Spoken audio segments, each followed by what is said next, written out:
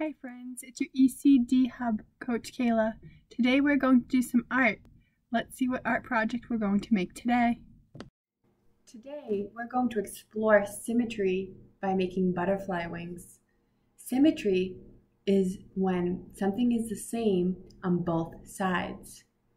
To do this, we need some paper.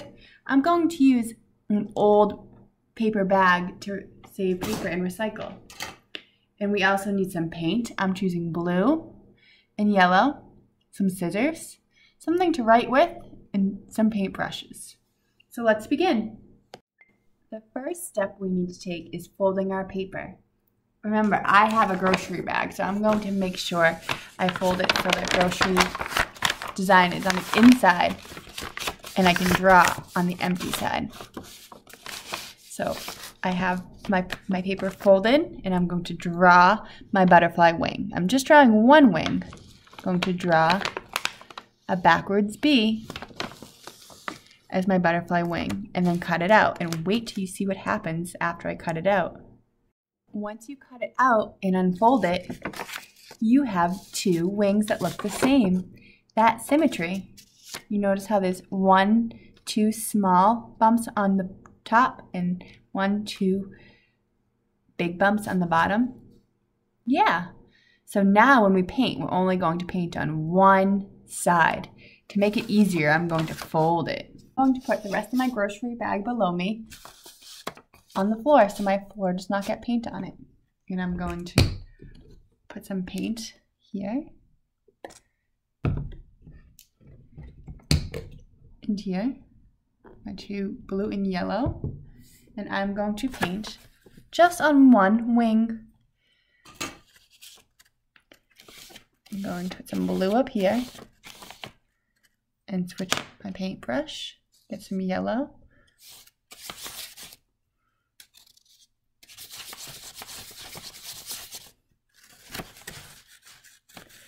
And let's see what else. I'm going to put some blue right here. I might need some more paint, and I can even put it directly on my wing, like that if I want. I'm going to add some yellow. This might create a better effect by doing it like this. I'm going to unfold my wings, so I have two wings, and then I'm going to fold them the opposite way and stamp them together like this, and push so hard. See, good thing we put that stuff underneath, it's leaking. Push so hard so the paint moves all around. And open it up and look, we only painted one side, but both sides have color on it. If you notice, what is over here is also over here. It looks really cool down here because it looks like there's a butterfly in between, and same thing at the top. Because it's symmetry, what happens on one side is the same on the other side. Now if you want, you can always add a face here and some antennas to make it a finished butterfly.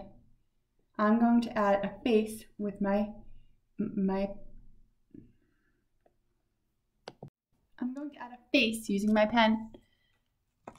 Two eyes and a mouth. Just like that. A nice little face. To finish your butterfly, you're going to add two antennae. You can use two thin pieces of paper, or if you used a grocery bag like me, you can use the handle to recycle. Going to put some glue at the top of the head and stick on both antennas, pushing nice and hard. And that completes your symmetry butterfly.